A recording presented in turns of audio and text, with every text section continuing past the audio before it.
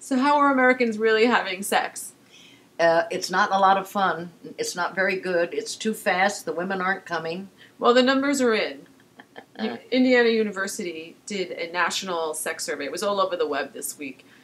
They haven't done this large a survey since 1992. They found that women experience orgasm from oral sex and men from vaginal penetration. That's clitoral stimulation. Now, I don't know about you, but my experience with oral sex, for the most part, now, not so much during the sexual revolution when we had group sex, was, there were so many things you could do that it wasn't such a big deal. And actually what could happen is that if you have sex for long enough, you can come a whole lot of ways. But that's not what, I would be in a car or, in the house, in the bedroom, or down in the basement, and you listening for your folks and all that. You need the right setup for oral sex. Pillows, all the thing. Yeah. Agreed. And I would not feel comfortable unless I had washed right in. I've never cared, but I'm kind of skanky that way. If I'm getting off, I'm getting off. I really don't care. Well, but I know there are women like you that are respectable. Oh, yes. And I love what Romeo said. He said, "Oh, honey, don't wash the sugar off." And I went, "That's what I mean. I love that. Why can't I think like that?" Now, I know. So, this fixation on we have to come from the man's penis it really damages both men and women. Well, they found though that people are also defining sex in more broad terms. So instead of having sex meaning vaginal penetration, they said that the average person in their last sexual encounter did 40 different combinations of sex acts. 40. And I was trying to think of 40. All right, kissing, touching, breast fondling, nipple play, pussy play.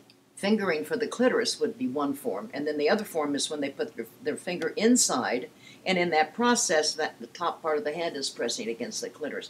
So they're doing this, inside.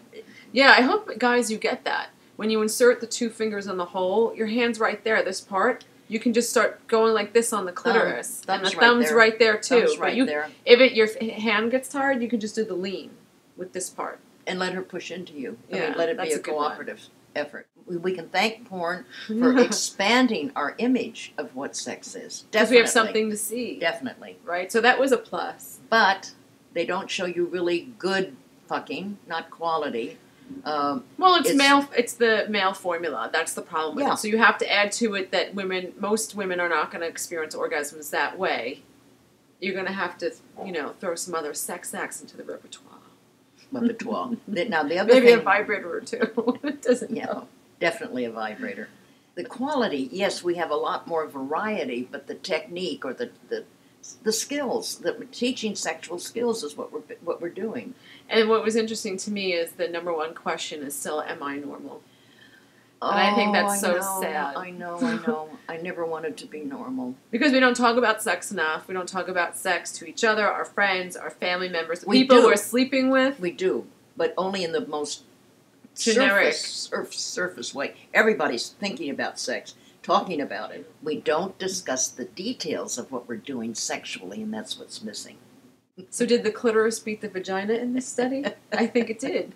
The clitoris comes out on top, definitely, the clitoris ring. So I see it as finally the clitoris has entered the picture alongside the penis. I love it.